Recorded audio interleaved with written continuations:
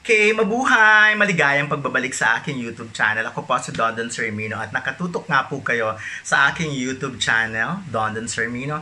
But anyways, katatapos lang po ng virtual media ko ng pelikulang Tagpuan kung saan bida nga po ay sina Congressman Alfred Vargas, Iza Calzado, Shaina Magdayaw, at ito po ay mula sa panulat ni Ricky Lee at mula sa direksyon ni Mac Alejandre. Alam mo yung pinakita yung second trailer ng movie at napakaganda niya. Ang ganda ng theme song na ginamit, napakaganda nung texture ng pelikula. Ang Tagpuan po ay pasok sa Metro Manila Film Festival 2020 na magsisimula po sa December 25, at sa mga hindi pa po nakakapag-download ng app na App Stream, mag-download na po kayo kasi doon nyo lang po pwedeng mapanood ang mga pelikula na kasali sa Metro Manila Film Festival.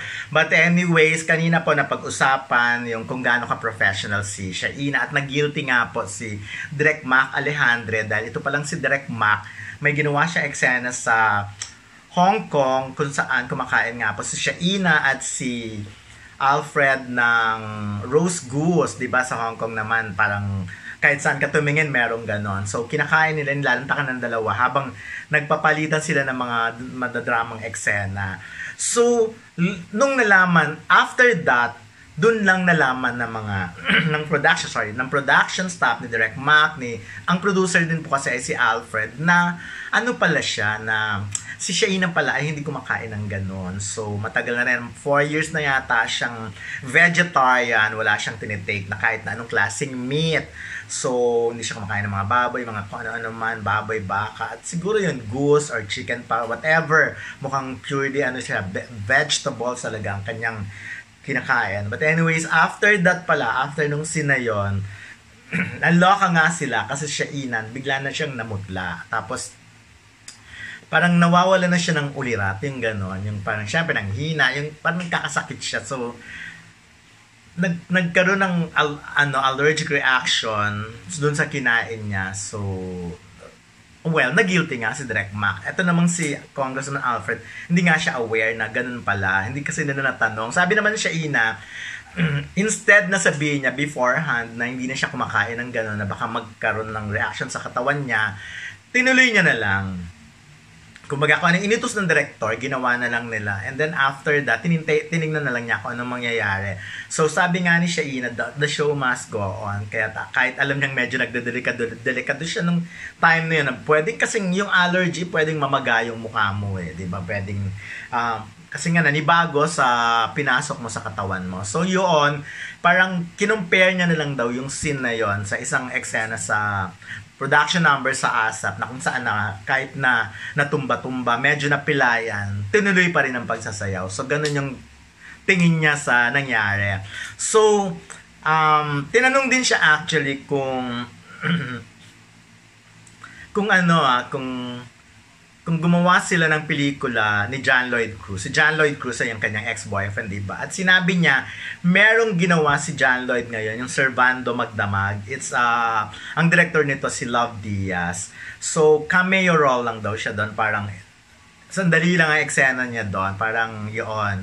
So at least, meron pa rin silang scene ni John Lloyd. Although meron talaga silang gagawin ni John Lloyd Cruz, pero dahil nga sa pandemic, hindi natuloy. So by 2021, titignan na lang daw kung matutuloy pa yung movie na yon. Pero gusto niya, of course, makatrabaho si John Lloyd. Sorry, especially now na parang bet na naman ni John Lloyd din umarte, katulad nga yung ginawa niya yung Servando.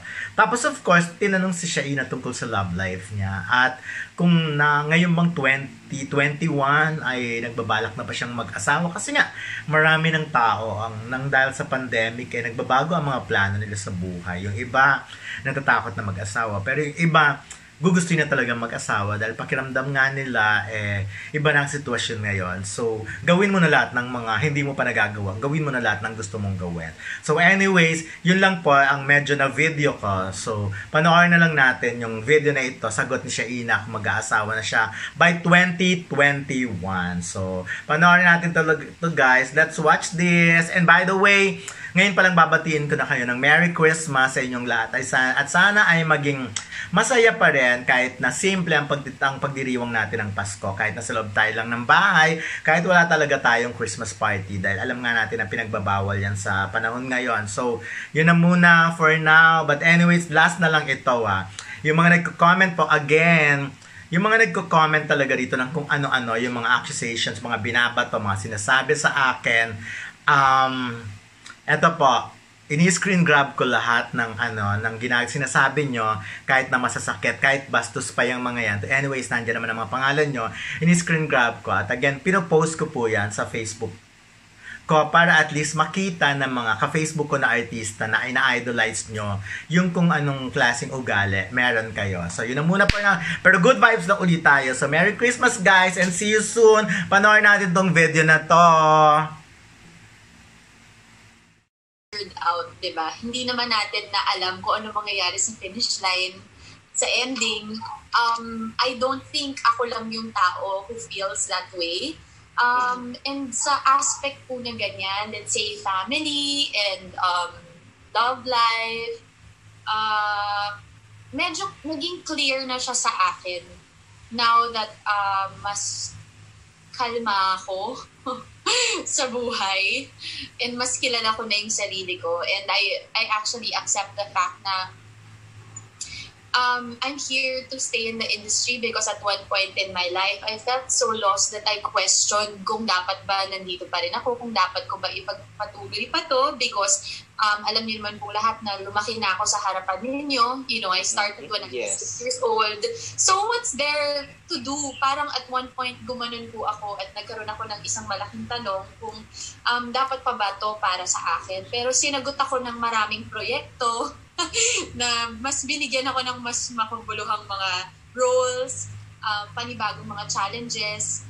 And so now I'm at this point na parang I've accepted the fact na this is really for me and this is my mission, and marami pang proyekto na kailangang ipagawa sa akin. Kaya I now understand why may delay ng konti when it comes to personal concerns. Siguro marami pang pinapauna sa akin. Gaya nga nitong movie, and you know, we are all in the middle of a pandemic, and napaka blessed ko to still have work dahil po yung Probinsyano, yung teleserye na kung saan po ako kabilang ngayon, we were called the frontliners dahil kami yung isa sa, actually kami yung the very first show na mag-resume na magtrabaho ulit. So, I guess dito muna ako dinadala, and when the timing is right, his timing of course and not mine. Now, alam ko na po yun.